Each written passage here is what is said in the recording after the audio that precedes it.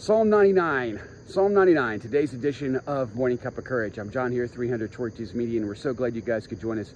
If this is your first time on the channel, welcome to the channel. We hope it encourages you and blesses you. Morning Cup of Courage, simply receiving the courage that our Heavenly Father blesses us with, that espresso shot of courage to get us through the day. All right, so once again, Psalm 99, really quickly. This is an unnamed author, but this is a psalm about fidelity of our Heavenly Father, that He reigns, and about His faithfulness to us. And can we be faithful to Him as well, Torch Tribe? We see later in this particular psalm where Moses and Aaron are priests, and Samuel, they call on Him.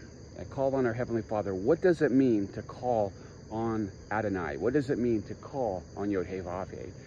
And just as importantly, Torch Tribe, He answers us. He answered them in this specific psalm. He will answer us as well.